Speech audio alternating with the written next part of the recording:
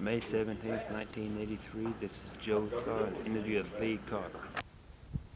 Inside Mr. Cotter's blacksmith shop. The wind is blowing and the noise you hear is the tin on the roof.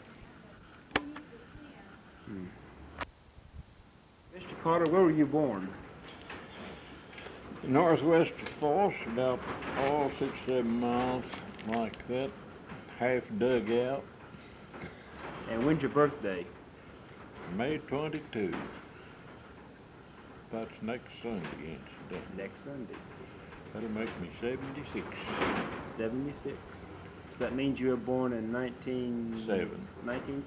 I'm just a little older than the state. Who was your father? E.L. Cotter.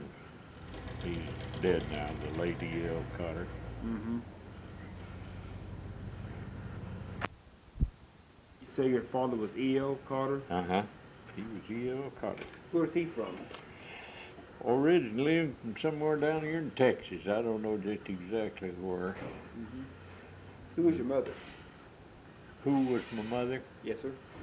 Her name was Evans. Evans. Evans. What was her first name? Eudora. Eudora Evans. Was she from Texas also? Yes. Mm-hmm. He's born down here at Red Oak, I believe it was. How come your folks came to Oklahoma? Well, my grandmother's health, for one thing. The doctor told her she had to get out and change climates, all for her health. And so they ended up here at Weatherford. Mm-hmm. Well, did she have tuberculosis or? No. That's the reason a lot of people came out west. Uh-huh. No, I don't know just what her trouble was, Yeah. just to tell the truth about the matter. But some kind of a nervous disorder, though, I think.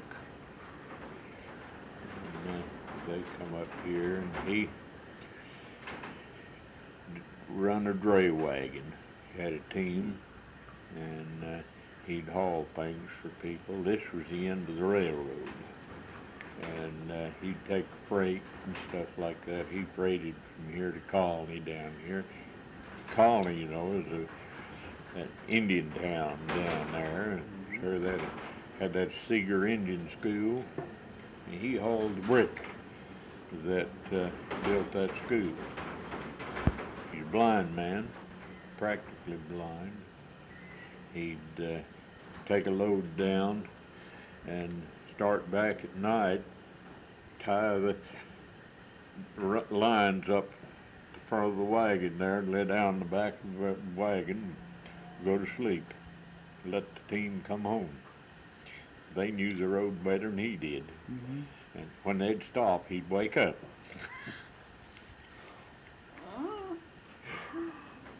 Did you know Mr. Seeger? Did you meet him? No, I didn't know him personally. Mm-hmm. Now, his daughter is Lena Klump, I believe was her name, was the postmaster at the Colony for years and years. She was a special friend of one of my aunts. But I never knew the man. Yeah. Did your folks settle on a farm here in Weatherford? No, they come here and bought a house up in the northwest part of town, which was northwest part of town. Then it's about the central part of town now, Mm-hmm. for the west side. Yeah. And the shop all at the same time. So your father bought this shop about the same time he moved to Weatherford? Yes. How come he bought the blacksmith shop? Well, he had done a little work in his brother-in-law's shop for a few years after he'd get his crop laid by. Mm-hmm. Well, he'd go in and help his brother-in-law. Kind of got on to the trade a little bit. In fact, I guess that's the thing he probably liked better than carpenter work, because he was a good carpenter. Yep. He bought the shop. Who did he buy the shop from? He got it from the bank. I don't know just how the bank got a hold of it, whether it was a foreclosed mortgage or what. But the bank got a hold of it, and he bought it from the bank. I knew both of the men that built the shop. What were their names? One of them was Charlie Pig, one was Charlie Payne. They both Charlies, Pig and Payne. And Pig left here and went to Oklahoma City. Payne was finally ended up after he worked for us a while. I bought a shop in Gary. How come they sold the shop? Or did what? Oh, you say you don't have the bank got a hold of it. The bank got a hold of it, but I don't know how they got a hold of it. Yeah. Okay. Were they? When had they come to Weatherford to set up the shop? The Payne and Pig? Yeah. I don't know when they come to Weatherford, but the shop was built all about the turn of the century. Yeah.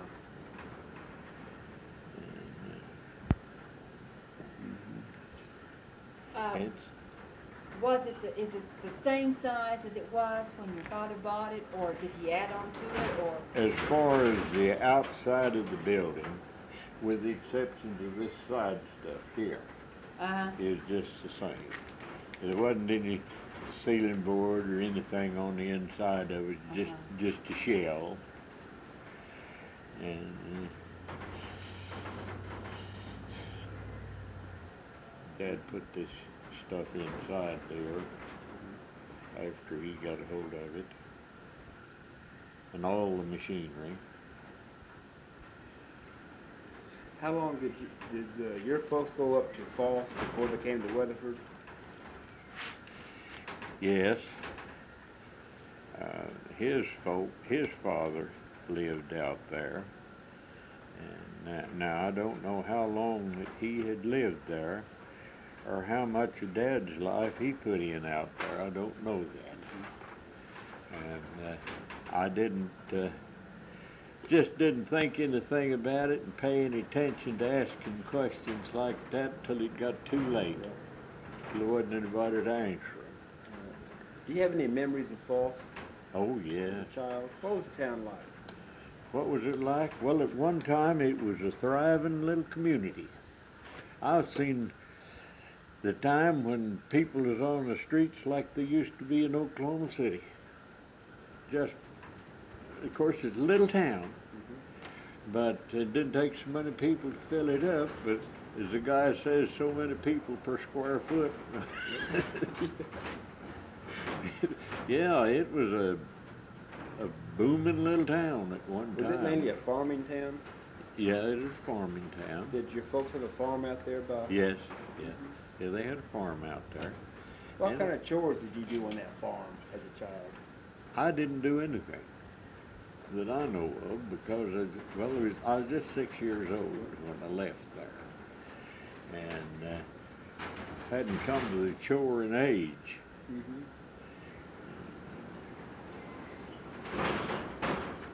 So We you were finally, 6? Oh, I'm sorry, go ahead. finally Dad built a house, got away from that hill that Dad had dugout built in, and got up on the prairie out there and built a house out there. What was the inside of that dugout like? Well, I don't remember. We was way from there before I got to where I could remember that stuff. And my mother tells a story about one time she put me when I was a baby on the bed. So I was asleep, and she heard a thud and went in there, and there's a great big old rattlesnake laying on the bed right beside of me, falling out of the top. What did she do? She got me off of the bed. Yes. Oh, Lord. I don't remember about the snake. I don't know what his destiny was. But I imagine she shot him. She was good with a gun. Yeah, bad moral. How come your folks moved to Weatherford? On account of the school, I presume. Yeah. See, this has always been a school town. Yeah. So I, you can, start. I can remember up here when this college was just had, well, just about, you might say just a high school. It was a normal, what's called a normal school. And I remember when they added their first college work. It's just grown ever since. Mm-hmm. When did they add the first college work here? What? What year did they add the first college work here? Let's see. It is probably in about the late teens. Mm-hmm. What was the name of the school that you started to at Weatherford? Well, I started at Weatherford Public School here. Mm-hmm. And went till about the 4th grade. Then at that time, well, they had a training school up at the college, the normal school it was then. Mm-hmm. And it was nothing but a teacher's school. You couldn't get anything but just teacher's education out there, and that's one reason why I never did get a college education. Because I went up there then from about the 4th grade, and they used their training school there. You taught the teachers in their training school there instead of putting them out over the country like they do now. And I finished the 8th grade up there, and then come back down here and got into high school at the public school. And after I got out of there a few years, well, somebody got the idea that I needed to be on the school board, so I served 8 years on Board of Education up here. I learned a lot about human nature and various other things. I wouldn't take anything for what I learned to do any more of it. Yeah. As a boy here in Weatherford, what were your chores around the blacksmith shop? What did you do to help your father? Oh, after school. Now, school was always hard for me. I had to do a lot of studying.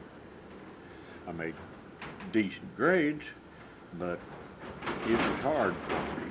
Mm-hmm. And the first thing I had to do when I got home from school was to get all my homework. And if there was any time left for that, why, I could either do some chores around the house, get in, clean out the stove, bring in coal and the kindling wood for morning, and if there's any time left, well, then I could go play. And that's what I did. Around the shop, why, on Saturday, and if I could convince my mother that I wanted to go to the shop, why, she'd let me come down here. Why, I'd do a little stuff around. My first jobs, I guess I did, was turn a lawnmower grinder. I had a lawnmower grinder. It was hand-powered with a crank. And Dad had set the thing and get it on the blades where it needed to go, and I'd stand there and turn that thing till I got that mowing machine ground. Mm-hmm. And I did that. Various other little things that he knew I could do until, I guess it is 25 or 20, no, it wasn't either. Yeah. It was too, about 23 or 4, something like that. Why, I started working in here in the summer times, and things that I could do. And incidentally, I had to do most anything. And till 26, Dad got tangled up in that jointer one day.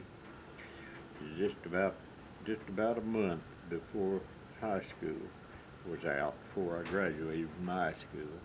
He got his hand cut up in here and swooped bones out, everything. He had just about that much left of his hand. And I had to quit take the shop over. Had to have somebody to do it, run it. So I wasn't going to go ahead and go to school anyway because I wasn't about to leave here and go somewhere else to go to school, and all I could get here was a teacher's education, and I thought that was for the birds, but I found out later that that's about as good a racket as any of it. Mm-hmm. That's right.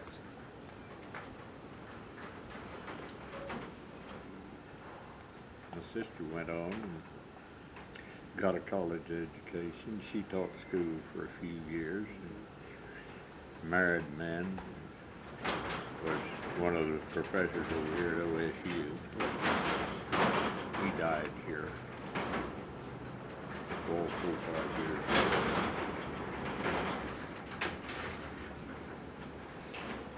Did you know your grandparents?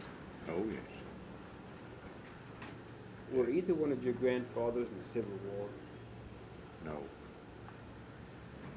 Great-grandfather was. One of my great-grandfathers was that Dr. Conger that was a surgeon, Dr. Conger. Yeah. He's in, all listed over here in that library. He's at Congress, wherever it is here in Washington. Hmm. And as a Civil War surgeon. Mm-hmm.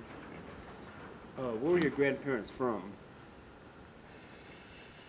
Really, I don't know where they come from. They were just they were mixed up. They had some French and English and a little bit of Indian blood. Had a little Cherokee Indian mixed in somewhere back down the line. Incidentally, that old Indian squaw was well liked. Quite a girl. Mm-hmm. What was her name? Juanima. Juanima? Uh-huh. Hmm. And she married your grandfather? No, it's a little further back than that.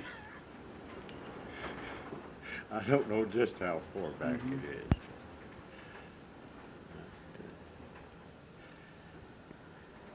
So originally, I just don't know where you might say they come from. Yeah. What about World War I? Well, I was just old enough when it quit. See, I was 11 years old when the war was over. And just old enough to begin to think about if they didn't get that thing stopped pretty quick, I was in it. Mm-hmm. And but they got it stopped there in 18. And then, you know, we had a lull there for quite a while. Didn't need any soldiers. And when it come to World War II, I was just in the top of the bracket. Just pretty near too old to be of interest. But in the top of the bracket, and then this occupation here, I guess really that's all that kept me out of it. Yeah. Because they kept a check on me. What are you doing now? You still there in the shop? What are you doing? I had to fill out a form every once in a while, and they kept track of what I was doing, but they never did call on me. Can you describe Armistice Day in Weatherford? Yes, sir.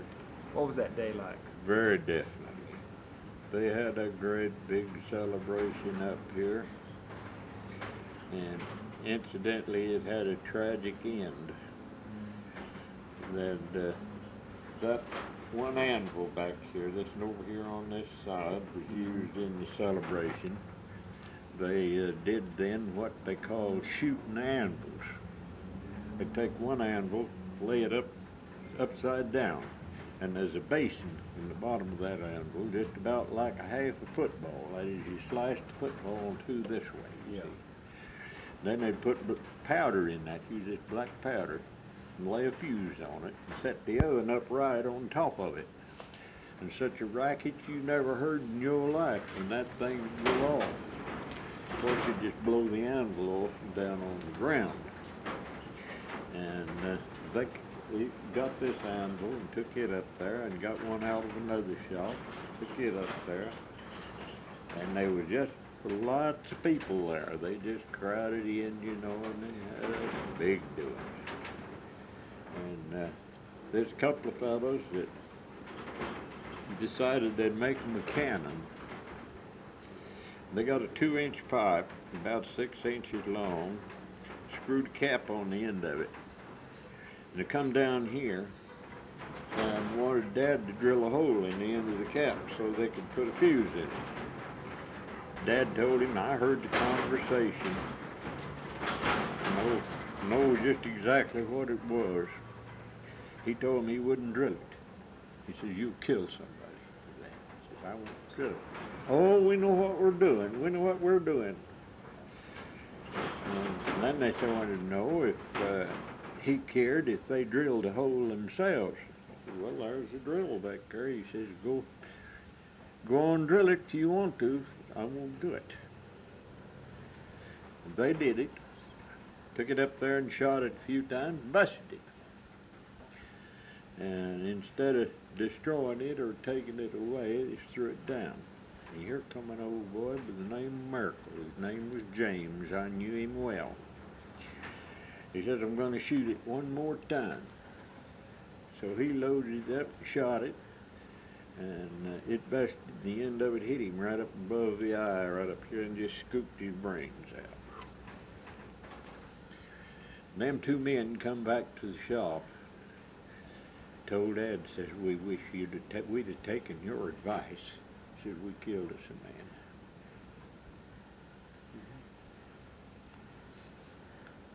That was on Armistice Day? Mm-hmm. Was there a big parade in town? Big celebration? No, I don't think they had any parade as near as I remember. But they just everybody come to town to see what was going on. Yeah. And as you know, in that day, there wasn't any such thing as a radio or anything to get news. You had to wait for a newspaper if you got any news. And of course, they found out, come to town, I guess, just to see what was going to go on, what was going to happen. You know, there was 2 days there that they celebrated, one on the 7th and one on the 11th. How come those 2 days? Well, it is a little news mix-up some way, and the news got out that the armistice had been signed on the 7th, and they had a celebration on the 7th, and then when the next papers come out, they said it was all false. There was nothing to it. And then they did get the news on the 11th that it was signed, so they celebrated again. Mm-hmm. Did the Depression have much effect on the blacksmith shop? Yes. Good, I'd say. Good. I'd have to say good. Mm-hmm. Because, well, there wasn't any money. It isn't like it is now. Seemed like there's plenty of money floating around for some people. And, but they won't buy anything. But the way it was then, it didn't take but a little bit of money to buy anything, but there wasn't any money to buy with. And the farmers couldn't buy new machinery because they didn't have any money, and they had to repair the old machinery. Consequently, they'd come in here and get the machinery repaired, and we had plenty of work to do. And of course, you didn't get a big price either, but I got the price for a bushel of wheat for sharpening the plowshare. Incidentally, that is 25 cents. But that is a bushel of wheat. Now I get $2 for sharpening the plowshare, but you see, that's just about a half bushel of wheat. So, and I didn't have, my salary was low enough that I didn't have to pay any income tax, and I made $1 or a dime, it is mine. And the big percent of people, especially if there were just single men, which like I was then, just single men, why, if they could get a place that they could work and get their room and board and 50 cents a day, they was lucky. But I could go home with, I could count on about $1.50 for a day's work. And of course I ate and slept at home. Didn't have any board bill to pay. And we was that way when, even up until after my wife and I was married. We got married in 33. That is the year of the bank holiday. And we got caught with a price ceiling on our plow work. We couldn't raise it. We sharpened plows for years for 25 cents, even after money got better. And of course, when the banks closed, why, they got everything I had but what I had in my pocket. And when I married, I had $14.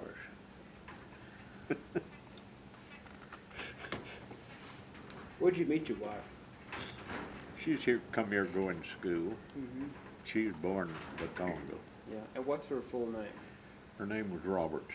Robert. Viola, V-E-O-L-A, May Roberts. She don't like it if you call her Viola either. But anyway, her dad was followed the gin business. Cotton gin? Cotton gin and oil mill business. And also, he run, at one time up there at Congo, he run a candy kitchen, a confectionery, along with it. And, he was a man that he couldn't stay in one place too long. He'd get restless. He'd move on to somewhere else. And she got her high school education at Quanah, Texas. He was in the mill business down there. And when they got started on a little oil boom business around out here in the western part of the state, why, he come back up here and bought bought Viola's mother and dad's place out there. And that's where she was living when I met her, but she's come down here going to school.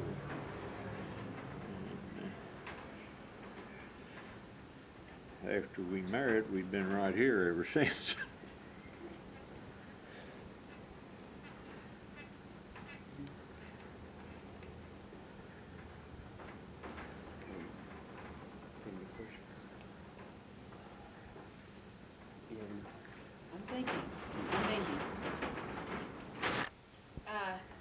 Did your father make wagon wheels, and did he work Oh, on yes. the wagon machinery? Yeah, he did, and I did too.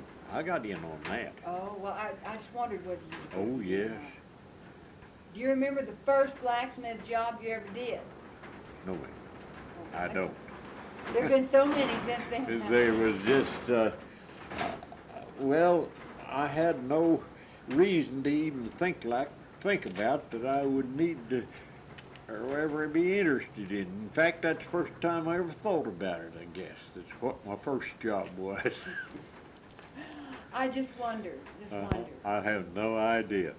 Where did the term blacksmith come from? I have no idea. I've often wondered about that, about the term blacksmith. Maybe it's because there's always black all the time. And the word smith, then, a repairman, why, chances are that might have had something to do with it. It's a dirty job. But it's good, clean dirt. Yes. I don't know of anything that I really would rather do that there's any work about it than what I was doing. Well, you're your own boss, really. You can work when you want. Yes, but you know, that doesn't work out so good either at times. Now, back in the Depression days, why, you had lots of trouble over the price of things. And in fact, I remember one particular instance. We had an old boy that lived out northwest of town that thought he had to, I didn't know that then, but then I found out later, he thought he had to jump all over me and fuss and whine about the price of anything to keep me in line on the price. But I soon found out that it didn't make any difference if you charged him 15 cents for a quarter job. He'd holler just as loud as he would if you charged him a quarter for a 15-cent job. And don't think a dime wouldn't make a difference, because it did. But he'd come in here and first thing he'd start out with, what are you going to charge me? And maybe he'd ask me 2 or 3 times before he got me told what he wanted to do. Well, you couldn't give him an answer on a question like that. You didn't even know what he wanted done. And of course, I'd figured just as close as I thought I could. Oh, you're robbing me. You're robbing me. It's too high. Well, he says, I can get it done over at such and such a place for so much. But you knew when you priced it, you was going to get to do the job. He wasn't going to take it. He'd throw it down on the floor and out. He'd go uptown and ask you first, though, when you'd have it done. You'd tell him. Go uptown just like he's just mad as he could be when he went out of here. Set time come, or you'd come in here and, well, did you get me fixed up? Yes. Well, how much is it? Well, he knew because I'd already told him. Tell him, pay you off. He's all smiles, maybe stand around and visit with you for a while. After a while, he'd leave and go on off. And it's, so he'd come in here, just kept that up. How much you gonna charge me? How much you gonna charge me? And I did work for him for years. One day I got tired of it. And I said, no, I said, why don't you take it over there? Well, he said, I don't like the kind of work you do.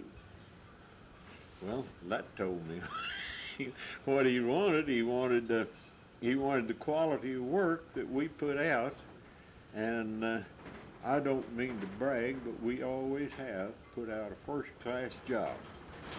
And he wanted that kind of a job for the price of just a throw-together job. And that's what you'd have had to done if you'd have done it for any less price. And he finally moved away from here. He went to Clinton. And I didn't see him for several years. One day he come walking in the shop. He had 2 jobs. One of them, he started just the same way. And one of them, I told him what I'd charge him for it. And I said, now this other one, I never did one like that before. I says, I can't tell you. But I says, I'll treat you right on it. But he didn't gripe. He didn't do a thing. He was just as pleased as he could be with the price on both of them. But he started out just the same way. And he turned and walked out. Well, he'd be back. And he walked out. And I thought about it a minute, and I says, well, that man must be sick. He didn't gripe. He must be sick. So the allotted time, if I remember correctly, it was about 2 weeks. For him to come after it, he didn't come. And it rocked on for some time after that. And I just figured that, well, he decided, being he didn't gripe, that I'd hold him up on that one job. He'd just leave them on my hands. And incidentally, a lot of them does that too. Die maybe, or move off, or change their mind, or something, you know. And one day, though, he come walking in. Well, did you get me fixed up? Yes. Well, he says, the reason I didn't come back when I said I was supposed to, he says, I've been sick. Sure enough, he was sick, I guess. And I've been sick. And couldn't come. Well, how much is it? I told him. He paid me off, didn't fuss about it, paid me off, and left. Never saw the man again. Just a little while after that, he got killed in a pickup race. And incidentally, I haven't had a gripe on a price, I guess, in 4 or 5 years. Good. And I've got some pretty good tips, too. I got one tip here on an $85 job. One tip of, well, he gave me a check for $125. That's a pretty good tip. Yes, it is. Yes, it is. And it's not too uncommon to get double your price.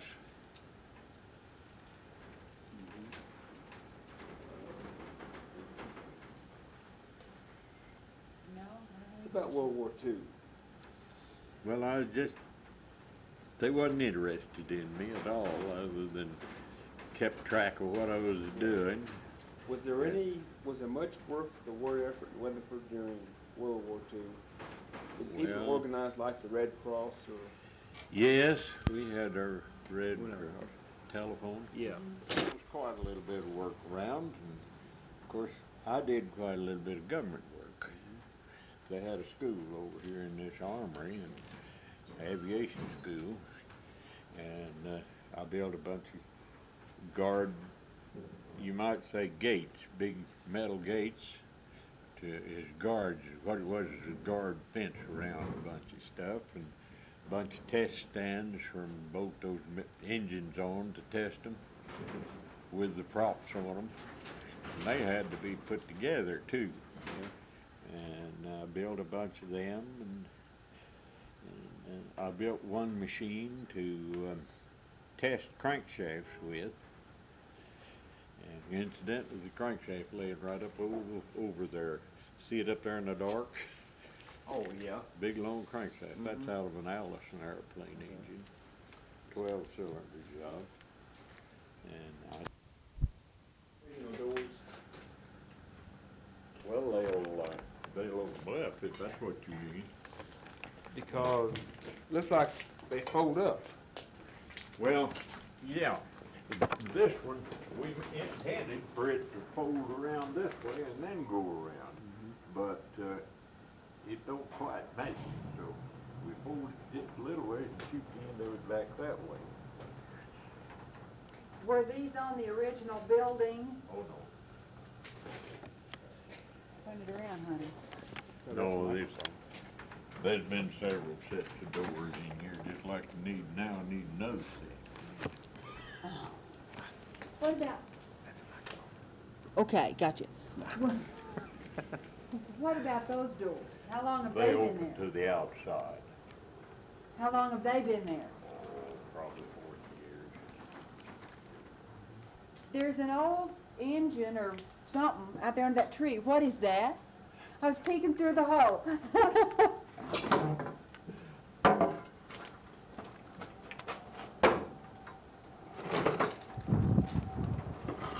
Out there under the tree, Dad, what is that's that? a disc roll. Roll these plow discs with, you see these plows, discs, plows have these great big discs on them. Well, that's what that's for. I used to have it inside, but the little portable rollers got all that business nearly, so I decided that I needed room in there worse than I did the disc roller in there, so I moved it outside. And the disc, there's a turntable down here. That's it right there. And there's a bar sits right in here and comes out this way. And that turntable sits right up here, and the disc bolts right here. And it rolls between these rollers. And you pull this screw around here to tighten the tension on it. And there's no springs or anything in that. And you just pulls it down on it. You can see here where it's been welded. Uh-huh. And I broke 2 or 3 of these shafts here where they're 3/8 screw break. And I think he's going around the block. so I moved it out here. It hadn't been out here more than 2 or 3 weeks, I guess, till old boy come to the shop with a set of those one-way discs in his pickup. He'd already tore his disc one way down and wanted me rolling. I said, well, man, I threw that thing out in the yard. He was pretty disappointed. The man would be too, because he's already tore his disc down. Yeah. That's the reason they use those little portable rollers to keep from tearing that disc down. I told him, well, I'd move it back in and roll his disc for him. He wasn't in any hurry, and he wasn't. I got thinking about it. Well, I might be able to remodel that thing a little bit. Put the garden tractor on it. So I took this shaft out. It had that big wheel you see laying right there. Yeah. It's a clutch wheel. And it is running right here. And a belt down here, but I couldn't figure out how to get a belt on my engine and do it. So I took the thing out, disposed of the clutch, didn't need it anyway, and welded a piece on it here and come out here and put this wheel on. Machined it down. That's a job I did in that lathe in there. Machined it down and put it on there. Then I run the tractor right up here. Long belt went right around that thing and rolled his disc for him. And I've rolled several sets after I got it out of here.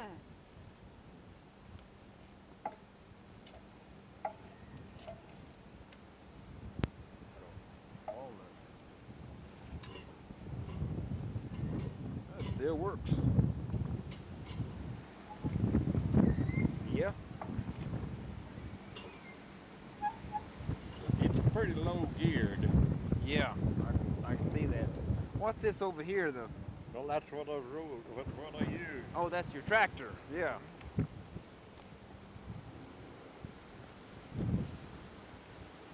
built that.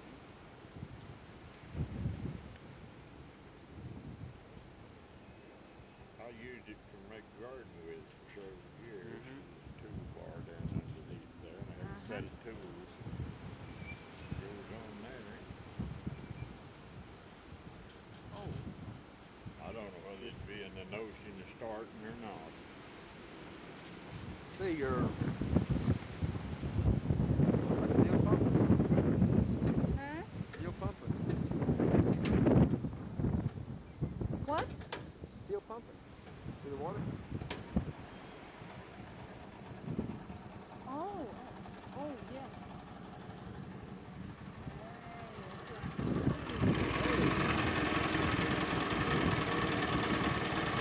That runs pretty good.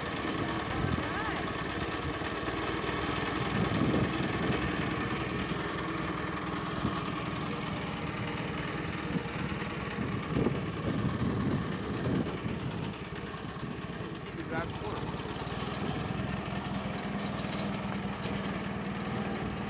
That's what you need.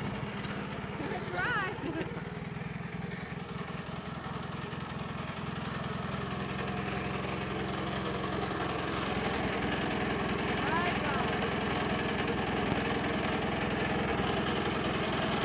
That's nifty. It certainly is. That's 18 RC. Yeah.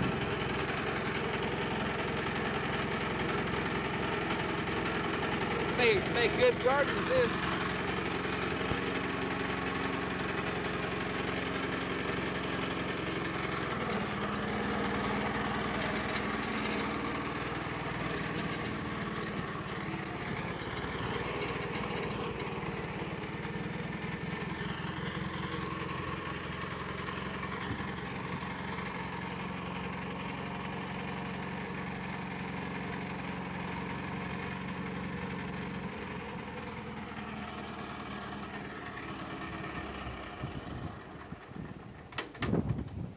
How deep? my, that engine runs smooth. Mm-hmm.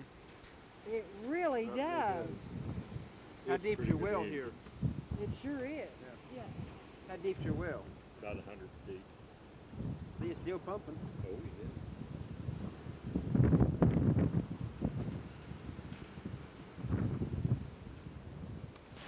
What's that cabinet?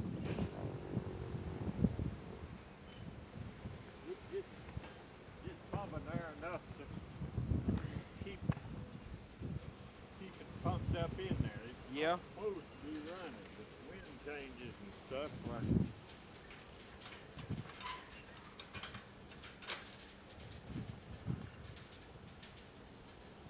Get around the wind real quick.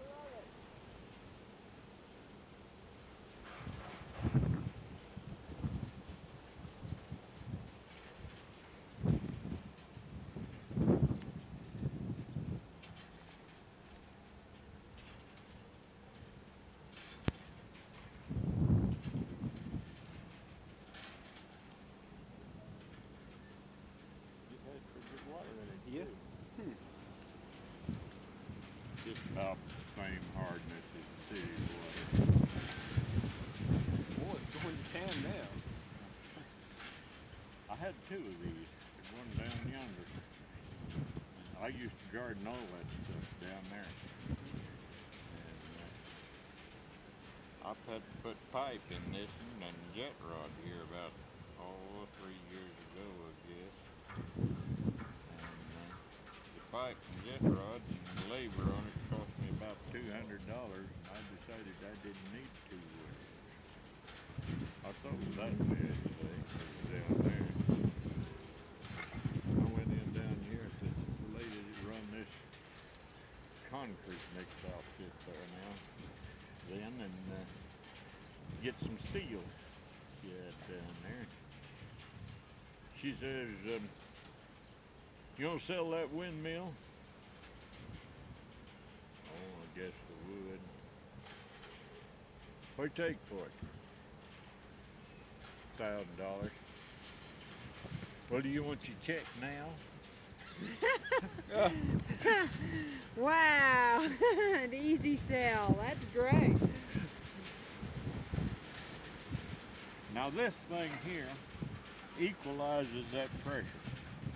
See, the water goes in at the bottom, and it compresses an air bubble here, and then as the plane goes down, why it shoves the water out then, the air does. And you can't tell to save your life on the end of the sprinklers if it's wet. Is it supposed to do that? Uh-huh. Oh, I see. Oh, you mean leak that way? Yeah. No.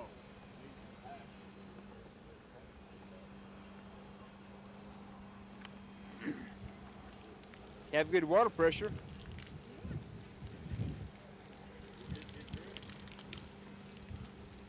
That's good water. Might taste a little rusty.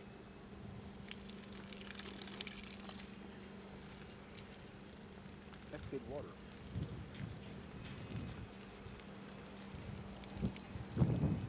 Ah.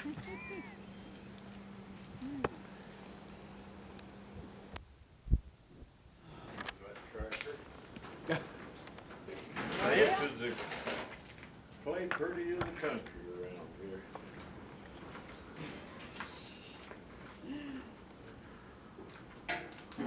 Well, do you have any more questions? No, can't think of another thing. I will after I leave, but. Yeah. Well, I want to thank you. You're quite welcome. Come back. Yeah.